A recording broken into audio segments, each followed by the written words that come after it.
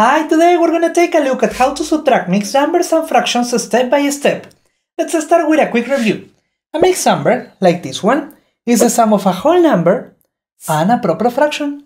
Also, a proper fraction is a fraction where the numerator, the top number, is less than the denominator, the bottom number. 2/5 is a proper fraction, given that the numerator 2 is less than the denominator 5. Nice! Are you ready for the first example? In this example, we need to subtract 6 2/5 minus 1/3. We need to subtract a fraction from a mixed number. Pay attention, the key to solve this problem is to remember that a mixed number is the sum of a whole number and a proper fraction. So first, we're going to rewrite the mixed number 6 2/5 as the sum of a whole number, 6 in this case, and a proper fraction. The proper fraction will be 2/5. Nice! We rewrote the mixed number 6 2/5 as the sum of a whole number and a proper fraction. That's it. Then we have the minus sign and we continue with the fraction 1/3. Once again, we put 6 plus, and now we need to subtract 2/5 minus 1/3. These two fractions have different denominators. To find the difference, we need the least common multiple of the denominators or the least common denominator. The denominators that we have are 5 and 3. So we put 5 and 3. The first multiples of 5 are 5, then comes 10, then we have 15, then comes 20, that is correct, 25, 30, and so on.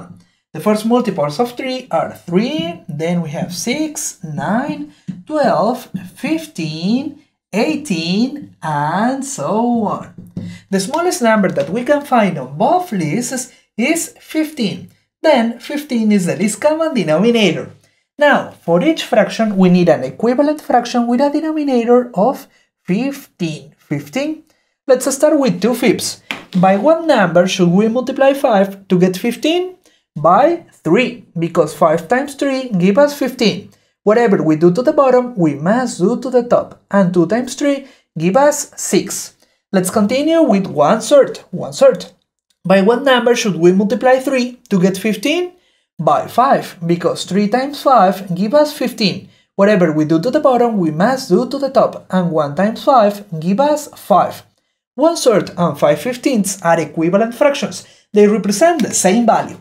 Don't forget the minus sign, and we continue with 6 plus, and now we need to subtract 6/15 minus 5/15. These two fractions have the same denominator. We have 15 on the left, 15 on the right. We can put 15 on this side, and we continue by subtracting the numerators. And 6 minus 5 gives us 1. Here we have the sum of 6 and 1/15. Here we have the sum of a whole number and a proper fraction. Hold on, the sum of a whole number and a proper fraction? That is the definition of a mixed number. So finally, we are going to rewrite the sum of 6 and 1/15 as the mixed number 6 and 1/15. Perfect!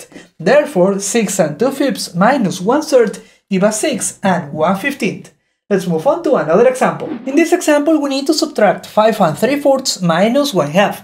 Once again, we're going to subtract a mixed number and a fraction. Let's start by rewriting the mixed number 5 3/4 as the sum of a whole number, 5 in this case, and a proper fraction. The proper fraction will be 3/4. 3/4. We rewrote the mixed number 5 3/4 as the sum of a whole number, 5, and a proper fraction, 3/4. Then we have the minus sign and the fraction 1/2. Once again, we put 5 plus, and now we need to subtract these two fractions with unlike denominators. So we need the least common denominator.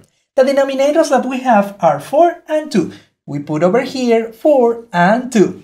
The first multiples of 4 are 4, then comes 8, then we have 12, 16, 20, and so on.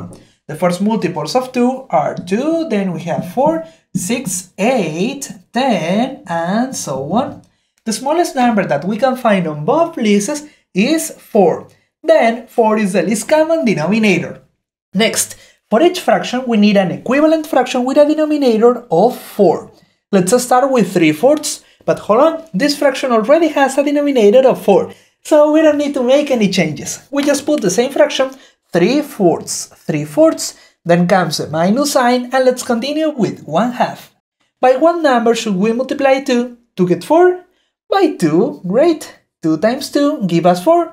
Whatever we do to the bottom, we must do to the top. And 1 times 2 give us 2. 5 plus, now 3/4 minus 2/4. These two fractions have the same denominator. We have 4 on the left, 4 on the right. We can put 4 on this side and we continue by subtracting the numerators. And 3 minus 2 give us 1. 1. Here we have the sum of a whole number and a proper fraction. That is the definition of a mixed number. So finally, we're going to rewrite the sum of 5 and 1/4 as the mixed number 5 and 1/4. That is correct. We can rewrite the sum of a whole number and a proper fraction as a mixed number. Therefore, 5 and 3/4 minus 1/2 give us 5 and 1/4. That's all for today. If you want to learn more about this topic, check out this playlist. And here you have another video. Have a good one and see you next lesson. Bye!